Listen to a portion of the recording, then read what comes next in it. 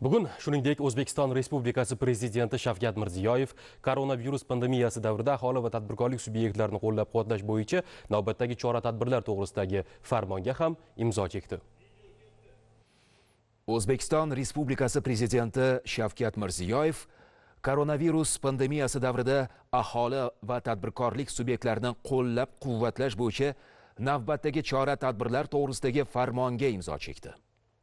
Koronavirus pandemiyasi davrida iqtisodiy o'sish va investitsion faollikni rag'batlantirish, ishlab chiqarish sur'atlarini tiklash, aholi bandligini oshirish, daromadlarni ko'paytirish va tadbirkorlik subyektlarini qo'llab-quvvatlash maqsadida birinchi quyidagilar 2020-yilning 1-iyunidan 1-sentyabrgacha bo'lgan davrda mol-mulk solig'i va yer solig'ini to'lashdan ozod qilinsin.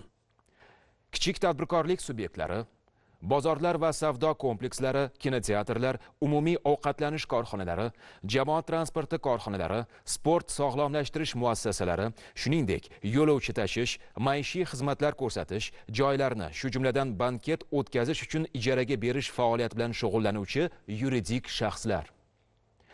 Ikkinchi, kichik tadbirkorlik subyektlariga quyidagi summalarni hisobdan chiqarish ko'rinishida davlat tomonidan qo'shimcha qo'llab-quvvatlash berilsin. O'zbekiston Respublikasi Prezidentining 2020-yil 19-martdagi PF 5969-son va 2020-yil 3-apreldagi PF 5978-son farmonlariga asosan foizsiz to'lash muddatini kechiktirish, bo'lib to'lash, berilgan 2020-yil aprel va may oylari uchun to'lanadigan yer solig'i va mol-mulk solig'i summalari. 2020-yil 15-may holatiga yer solig'i va mol-mulk solig'i bo'yicha 2020-yil 1-yanvardan boshlab hosil bo'lgan penya va jarimalar summalari. 3. Tadbirkorlik subyektlariga tovarlar, ishlar, xizmatlar import qilishda qo'shilgan qiymat solig'ini to'lash bo'yicha 120 kun muddatgacha kechiktirish huquqi berilganligi ma'lumot uchun qabul qilinsin.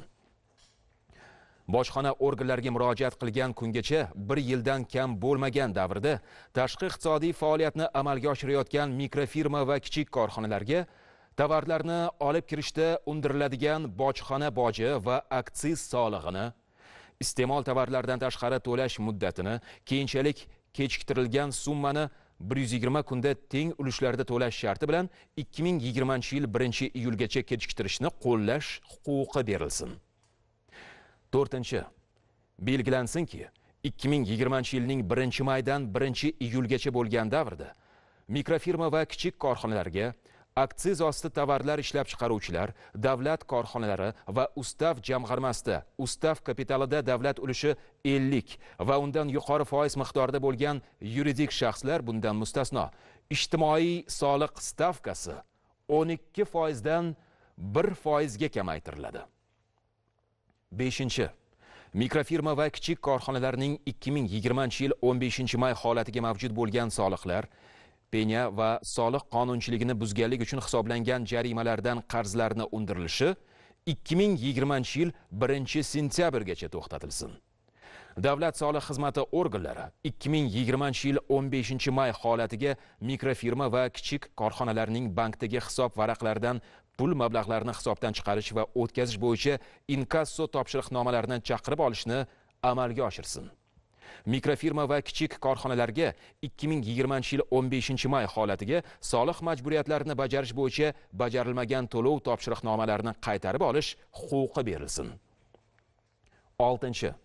O'zbekiston Respublikasi Prezidentining 2020-yil 1-maydagi PQ 4701 son aholining uy-joy sharoitini yaxshilash hamda ipoteka krediti bozorini yanada kengaytirishga oid qo'shimcha chora-tadbirlar to'g'risidagi qaroriga asosan O'zbekiston Respublikasi Moliya vazirligi resurslari hisobidan yakka tartibdagi uy-joylarni qurish va rekonstruksiya qilish uchun kredit ajratilishi bo'yicha eksperiment Toshkent shahriga tatbiq etilsin. 7. 14 yoshgacha bolalari bo'lgan oilalarga nafaqa, 2 yoshga to'lgunga qadar bola parvarishi bo'yicha nafaqa va moddiy yordam oluvchilar soni 2020-yil 1-iyundan boshlab qo'shimcha 10% ga oshirilsin. 8. Tadbirkorlikni qo'llab-quvvatlash davlat jamg'armasi keyingi o'rinlarda jamg'arma tomonidan quyidagi foiz xarajatlarini qoplashga kompensatsiya berish tarzida tadbirkorlik subyektlarini davlat tomonidan qo'shimcha qo'llab-quvvatlash choralari joriy etilsin. Tadbirkorlik subyektlarga Markaziy bank asosiy stavkasining 1,75 baravaridan oshmagan miqdordagi foiz stavkasi bilan milliy valyutada beriladigan investitsiyaviy kreditlar bo'yicha jamg'arma to'g'risidagi nizom talablariga muvofiq kredit shartnomasi amal qilishining 1-yili davomida 2020-yil 1-oktyabrga qadar muddatda tadbirkorlik subyektlarga aylanma mablag'larni to'ldirish uchun 500 million so'mgacha bo'lgan milliy valyutada beriladigan kreditlar bo'yicha jamg'arma to'g'risidagi nizom talablariga muvofiq kredit shartnomasi amal qilish muddati davomida 10% punkt miqdorida. 9. O'zbekiston Respublikasi Prezidenti huzuridagi tadbirkorlik subyektlarining huquqlari va qonuniy manfaatlarini himoya qilish bo'yicha vakil Koronavirus pandemiyasi davrida taqdim etilgan imtiyozlar va davlat tomonidan qo'llab-quvvatlash choralarining to'liq va o'z vaqtida qo'llanilishi ustidan monitoring o'rnatsin va qonun buzganligi uchun javobgarlik choralarini qo'llash bo'yicha takliflar kiritsin. 10. O'zbekiston Respublikasi Moliya vazirligi Qoraqalpog'iston Respublikasi byudjeti, viloyatlar va Toshkent shahar mahalliy byudjetlari, shuningdek byudjetdan tashqari pensiya jamg'armasiga zaruriyat bo'lganda soliq imtiyozlari berilishi va ijtimoiy nafaqa oluvchilar soni oshishi natijasida daromadlar tushmay qolishi munosabati bilan Moliya vazirligi huzuridagi inqirozga qarshi kurashish jamg'armasi hisobidan subsidiya ajratsin. 11. Mazkur farmonning ijrosini nazorat qilish O'zbekiston Respublikasi bosh vaziri Aripov zimmasiga yuklansin. O'zbekiston Respublikasi Prezidenti Shavkat Mirziyoyev.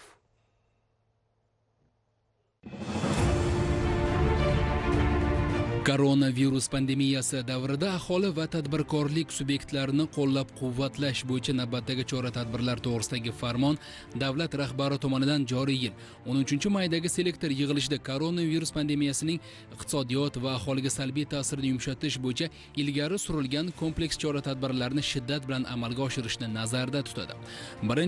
2020-yil 1-sentyabrgacha mikrofirmalar, kichik korxonalar, yakka tartibdagi tadbirkorlar, shuningdek bozorlar, savdo komplekslari, kinoteatrlar, umumiy ovqatlanish, transport va maishiy xizmat ko'rsatish korxonalari, banket o'tkazish zallari va sport sog'lomlashtirish muassasalari mol-mulk va yer solig'idan ozod qilinadi. Bu tadbirkorlik subyektlari ixtiyorida qariyb 260 milliard so'm qolishiga imkoniyat yaratadi. 2.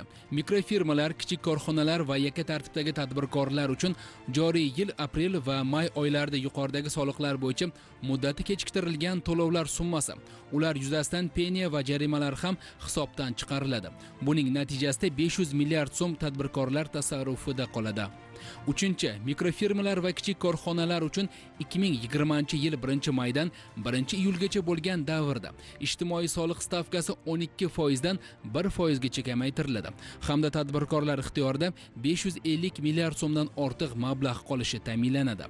4. Aylanma mablag'lar yetishmovchiligiga yo'l qo'ymaslik maqsadida joriy yil 1-sentyabrgacha mikrofirmalar va kichik korxonalarning soliq qarzdorligini undirish to'xtatiladi. Hozirgi kunda ushbu qarzdorlik 190 milliard so'mni tashkil etadi. 5. Mikrofirmalar va kichik korxonalarga tovarlarni olib kirishda bojxona boji va aksiz solig'i to'lash muddatini kelgusida kechiktirilgan summani 120 kunda teng ulushda to'lash sharti bilan 2020-yil 1-iyulgacha kechiktirish huquqi beriladi. 6.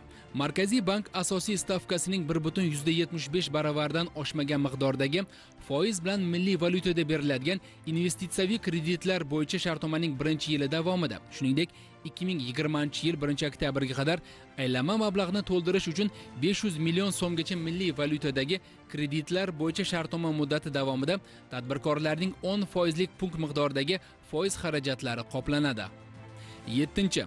Moliya vazirligi resurslari hisobidan yakka tartibdagi uy-joy qurish va rekonstruksiya qilish uchun kredit ajratish bo'yicha Andijon, Namangan va Farg'ona viloyatlarida o'tkazilayotgan eksperiment Toshkent shahrida yashovchi fuqarolarga ham tatbiq etiladi. 8. Ehtiyojmand aholini ijtimoiy himoya qilish maqsadida 14 yoshgacha bolasi bo'lgan va 2 yoshga qadar bola parvarishlayotgan oilalarga nafaqa hamda moddiy yordam oluvchilar soni deyarli 1 million nafarga yetadi. Ushbu maqsadlar uchun davlat budjetidan qo'shimcha 220 milliard so'm yo'naltiriladi.